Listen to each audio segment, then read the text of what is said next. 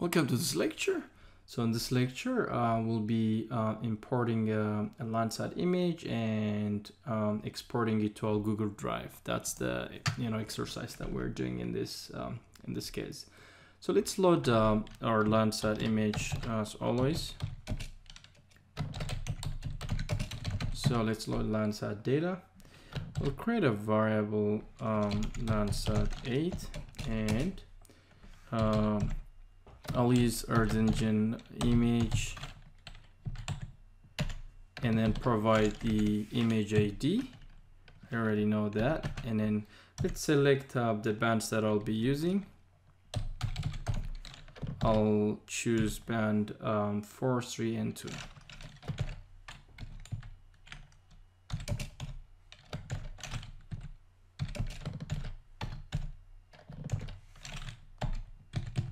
Okay, that will be it. And let's create a visualization actually we don't need a visualization parameter. And then let's create a region, because this is large data. So mind you, when you export a large data, you're just consuming a lot of processing. So I usually want to export on a smaller subset area. So let's create a region. And so our region here is, don't worry about it. This is just, I already have created this location or this rectangle, so you don't have to memorize or worry about it. And if you want a different location, you can just provide a different location, but then the Landsat data has to match that location. That's just the main thing that you need to do. So I'll create a variable region and geometry. Earth Engine and then rectangle. That's a built-in Earth Engine function. Once you provide coordinates, you will create a rectangle. So I'm providing sorry, that's a number, I don't need a quotation. Provide this lat long coordinate information for this rectangle, and then it automatically would create the rectangle on using this Earth Engine built-in function. Okay, so this is my coordinate. So that's my region. I'll execute that. Awesome. And the next step is actually to write the export function. Okay, just exporting to Google Drive. So let's create another cell here, and let's write export to Drive. Okay, so let's create a function called task. Okay, batch, that's an Earth Engine built-in function. Export image and then to Drive.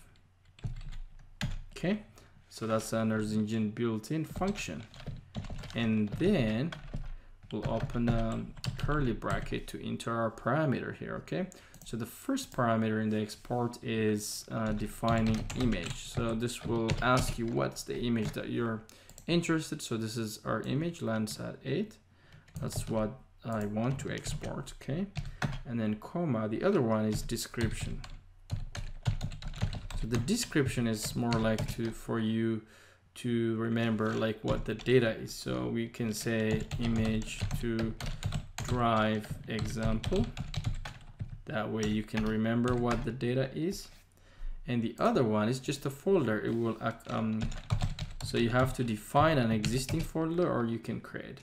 So if you provide a name that's not existing, it will automatically create it. So example folder. Okay, that's the under quotation actually. And the next thing is to define scale. Scale is technically the spatial resolution of the data. In this case, it's 30 meters since it's a Landsat data. And the last thing in this parameter, export parameter, is a region. So we have created a rectangle here, right? So we'll just call that. We'll use this rectangle to export. That means the size of the image that we want to export is this one. But it doesn't understand the coordinate information. So if you use the raw data, so instead what we use is region get info and that way, and then we can extract the coordinates by writing coordinates. This will extract the coordinates automatically, and that way it will create the export. Before we execute the export, we just need to start the export. So this is our task, so we have to say task start.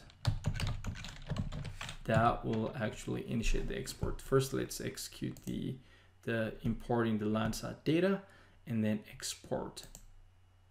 Okay, if you see the folder here, it's empty, so we'll refresh to make sure that it's exporting. So it's should be processing, and we should be able to see in a few seconds here the data. And mind you, the name that we have given the description, the name is the image to drive example. So in this folder, we'll see the image, hopefully fairly soon. Just refreshing if the export is processed already. Might take a few seconds now.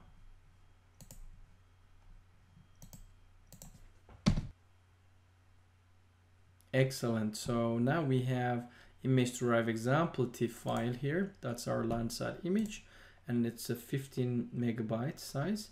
So that's how you would export to your Google Drive in the EarthEngine Python API and Colab.